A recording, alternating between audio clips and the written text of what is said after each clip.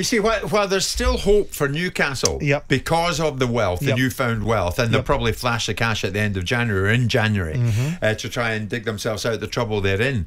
It is viewed, is it not, Simon, that Norwich's predicament is virtually terminal? It has been, and I've been one of those people observing and opining upon that, because up until the point where they beat Brentford, they were shocking in most games across the board. And it gave very little indication that there was going to be anything from that group of players. It was universally analysed by a variety of voices that the squad wasn't good enough, the recruitment policy hadn't been good enough. There were some misrepresentations about how much Norwich had spent this season against previous seasons, because it started with the narrative being Norwich have come into the Premier League yet again and not had a go. So that built up a momentum. The team's performances created another string to that particular narrative, and of course it then built up a backdrop of people saying this is a team that's done and dusted. I think Daniel Farke had just lost his way. And it happens at times where managers' voices become, you know, superfluous requirements. They don't have the zeitgeist on the same group of players that were once successful for them and no longer responding to them. Dean Smith's come in there. It's a sensible appointment and is a sensible manager. I observed. I was worried for Dean Smith that he wouldn't get another Premier League job, and I didn't see the left field appointment of Norwich. He's got that job. He's done a decent job. I still think, on the balance of probability, Norwich will get relegated. I think they might make a bit more of a fist of it now because they've changed the mechanics of the coaching staff. It'll be interesting to see if they can change up a gear in January. Well, there's time yet, Simon. There's time. I mean, specifically, what do you base that on, that they'll go down? I don't think they've got enough goals in them. I think Pukki needs a lot of chances to score goals. I don't think there's enough quality around the pitch. I think defensively they're a little bit off, but I think Dean Smith will add some stability to that. And I know his observation is right, because if you look at previous times when QPR tried to buy themselves out of trouble, at times when they were in the relegation zone, and Fulham have done the same thing and it's not worked. I just wonder, with the level of resource that Newcastle have got, the scale of that club, I still feel that there's a distinct possibility that Newcastle may find their way through this, because they have got goals in that side. If they can keep Callum Wilson fit, if they can keep Alan Saint-Maximin going at full tilt, if they can get a tune out of Joe Willock. It's if though, isn't it? But these things are there in the building. So that comes down to Eddie Howe, his coaching staff, and an element of luck. And if they can supplement with some decent signings, you know, that address the issue that Newcastle have, which is the inability to defend. I still think, if you look at it, Newcastle got 6 points. They've drawn 6 games. So 50% of the games they've been involved in, they've been in the game. They really should have beaten Brighton.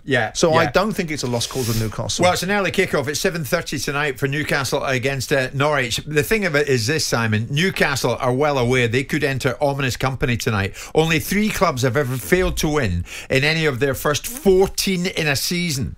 And all 3 suffered relegation that campaign. Swindon 93-94, QPR, you mentioned them, 2012-13, and Sheffield United 2020-21. So they don't want to get involved in that company, but at the same time, even with the super wealthy owners in, Eddie Howe can't turn his attention to transfers and January at the moment in terms of recruitment. Maybe he can't, maybe he won't. This was Eddie.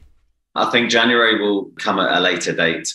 That's not to say that we're not going to give that our full focus, but at the moment my only focus is on Norwich and Burnley on the horizon.